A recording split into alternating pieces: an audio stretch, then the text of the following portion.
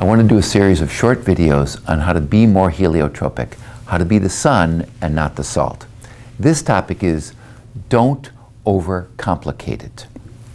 This notion of being heliotropic is about being your best self by practicing the virtues of you when you're being your best self. That's being kind, that's being thoughtful, that's being compassionate, that's being forgiving, that's smiling.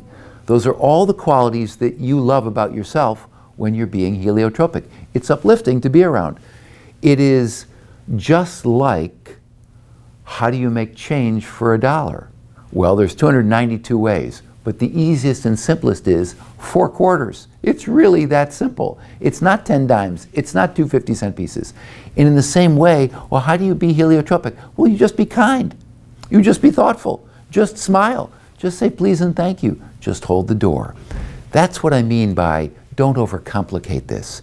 Just daily, as the best way that you know how to do, just be thoughtful and kind to others, but do it intentionally. That's the key. Intentionally.